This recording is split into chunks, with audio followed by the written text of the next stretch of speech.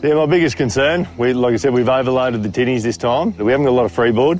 Jason's got less than me. His quad bike's heavier than mine, so we were really worried about his tinny with his weight.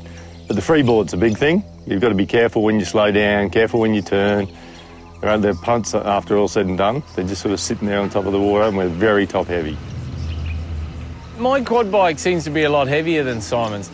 The nose of my boat, or the front of my boat, seems to be a little bit lower in the water, and I'm sort of yelling out to Simon, "Oh, what's the depth, you know, how much freeboard have I got in the front?" Because my boat seems to be filling up with water.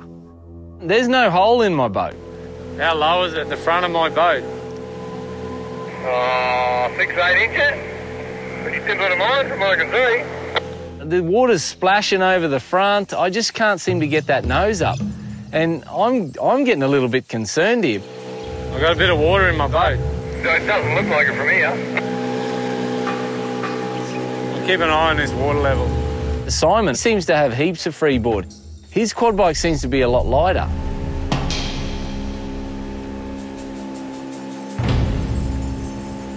So we spent quite a few hours getting out of all the shallower part of the river, because obviously we're up the headwaters of it, so the further we get, the less sticks there is. We get out into the open water, bit of a sigh of relief, bit of plain sailing now, get on the gas a bit, around some nice, twisty, open, beautiful water.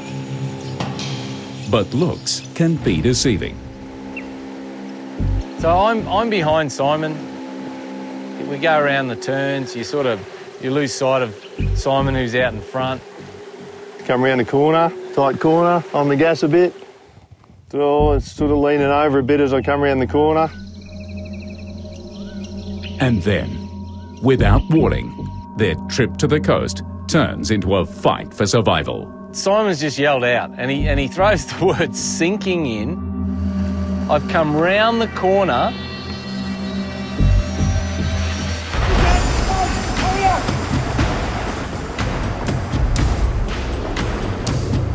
And here's Simon standing on the upturned hull of his tinny, and I've just gone, holy!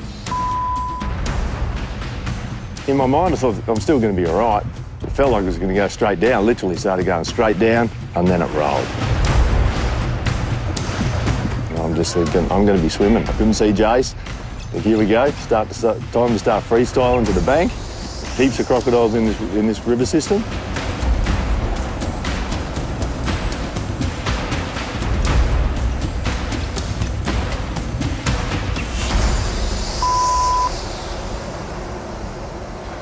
Straight under, like in an instant. Before I could back the top up, it just went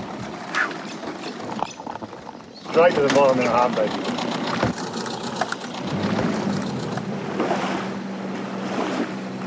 Where's the quad bike? No, where's the quad bike is? No! It's on the bottom of the river up there somewhere. It's gone. And my gun, my 30-30.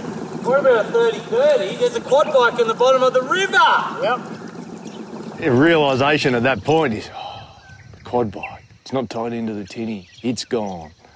Oh, my rifle, it's strapped to the quad bike, it's gone.